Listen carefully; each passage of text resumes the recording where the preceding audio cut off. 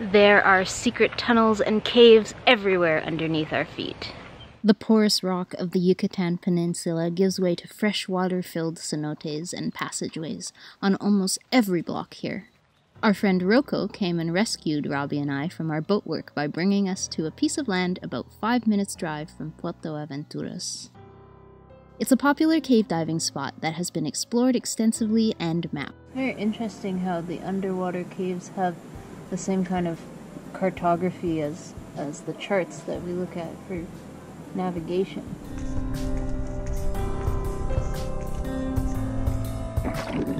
Many people bring or rent real dive equipment, but it is also possible to simply take a swim here.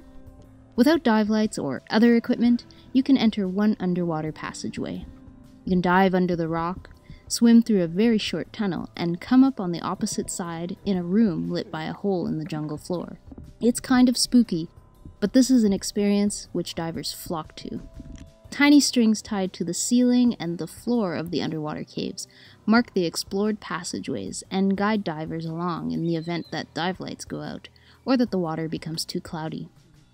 This cenote also doubles as a spa, with the usual hungry cavefish that nibble at your precious and delectable dead skin flakes. We're so happy to have been brought to this location by our friend.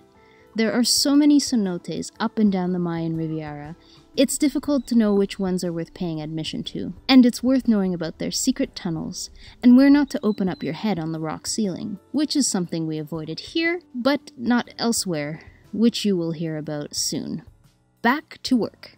Our huge pilot house windows are leaking and we have had enough. We know from experience that removing the rim and the glass from these sorts of windows will probably entail breaking something, so I'm only going to attempt to remove the material from the inside first, to begin drying the area out and seeing what can be done. There is a lot of oxidized aluminum from the stainless steel screws and old silicone that was trapping rainwater in between the sandwiched layers. The windows are made of glass, of course, and I have to stress that it will be very tricky to remove them whole without any breaks or cracks. A little more knife work here too, as usual, but this time with a little culinary twist.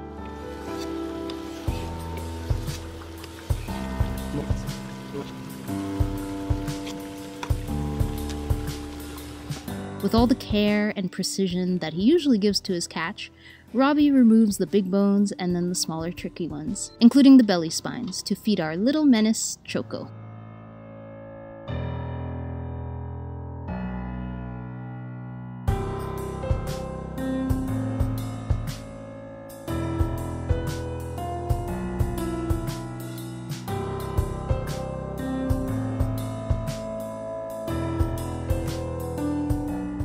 Our little beast knows very well that when we have a couple of fish around, he will get a cut of the catch. Choco, your food is being made?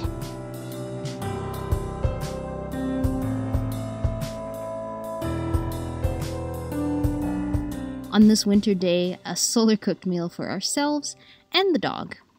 Some fish, some carrot, 45 minutes in the sun, and some rough-cut oats. It's such a hard weight. I have to admit, it doesn't look so great, and we don't ever get thanked for making it. But the dog always gets compliments on his shiny fur afterwards. And a treat during the holidays from our neighbors, panettone.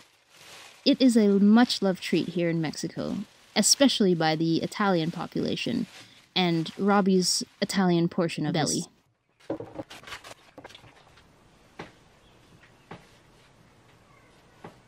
The panettone celebrations happened right around the time of the passing out incident. I woke up in the middle of the night to the sound of Robbie hitting the ground of our boat.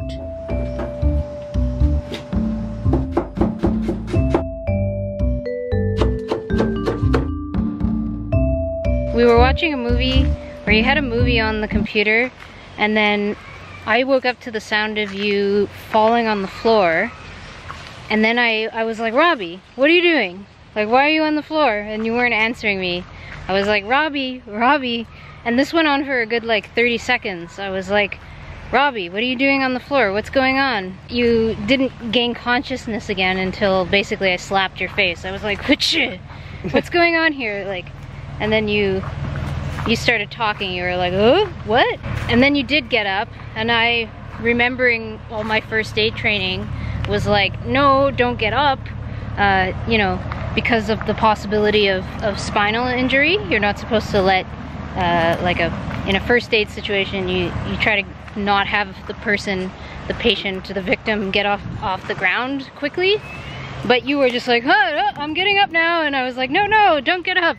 And you were like, no, I have to clean this up. And you were like, already with the towel, like ragging up the blood that was squirting out of your head. And I was like, no, we need to know what happened. Like, don't clean it up. But you had already wiped it away, and you were quite lucid. You were like, oh, why don't we call our friends who are staying on Ventus, like just down the canal. So we called them, and luckily our friends came over with the car, but didn't bring you very far. We just went to Ventus, which happens to have a first aid kit on it, including sutures and stuff for stitching up. And Tony showed up, who is the owner of Ventus and the first aid kit, and of course he also owns the sail loft slash stitching shop. So next thing I knew, he was stitching you up. You went and you got a blood pressure test, and it was like normal. Yep. So I don't know, I guess it would be best to go get a lot of medical testing to figure it out, but for now, low blood pressure and feeling woozy from a gory film is what we're chalking it up to, basically. Why is that funny? Don't laugh. This is funny. I like the gory movie part. Especially I'm a big fan of like horror movies. Especially since I'm interspersing this footage with you carving up animals and fish carcasses. So I don't know. I find it kind of interesting that the man who carves up fish bodies for a living was so grossed out by a scene in a movie that he fell down, but that he fainted. After regular cleaning of the cut with sterile pads and water, some antibiotic cream, and a sterile bandage every day, a week and a half later the stitches looked ready to come out when the wound had completely sealed itself up. What had we learned this time around? Well, it re-illustrated the importance of being prepared with proper first aid supplies, and familiarity with the supplies and how to use them. Back to work again. Forced back to work, because both our stainless steel water tanks were leaking now, and so that meant opening up the entire pilot house floor.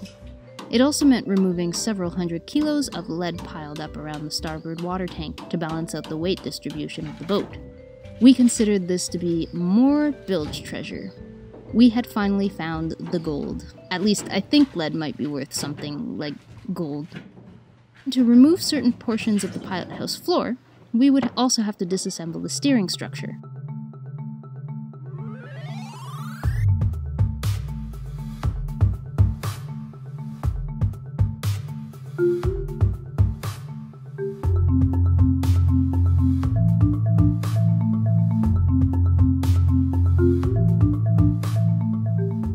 And then after removing the floor, we found out that there is actually double the amount of lead in the bilge than we had originally thought.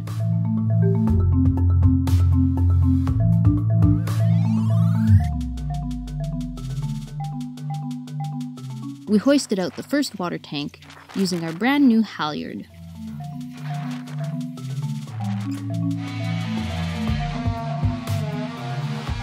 And then we got right back to removing the port side tank, which was slightly larger than the first.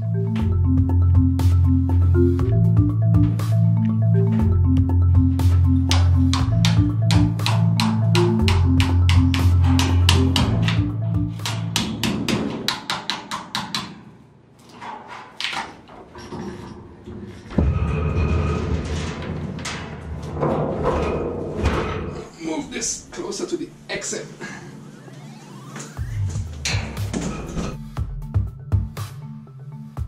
After brushing off the tanks with a spinning steel brush, all I could find were some tiny pits, mostly located in the welded parts of the tank.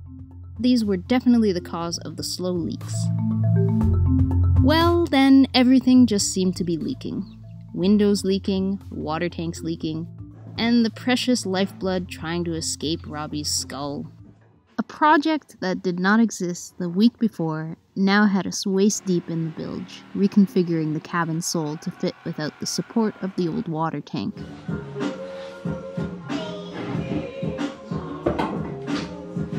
We are thinking of constructing fiberglass tanks on each side instead, or perhaps combining fiberglass construction with flexible water tanks. Unfortunately, either way, for the time being, life will involve sticking a hose through the galley window for water.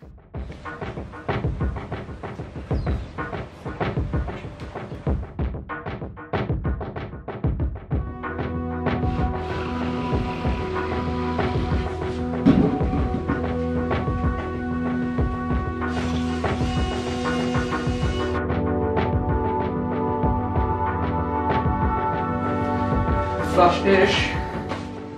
Miraculously, he managed to pry off those big pilot house windows.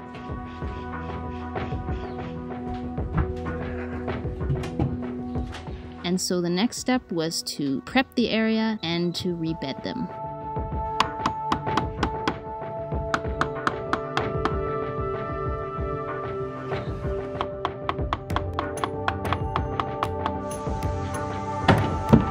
Clean the metal rim of the window with a wire brush. Wrap the outer edge of the window in plastic wrap. Put the window into position with the help of some wooden wedges, 3-part epoxy, 1 part hardener, and of course lots of filler.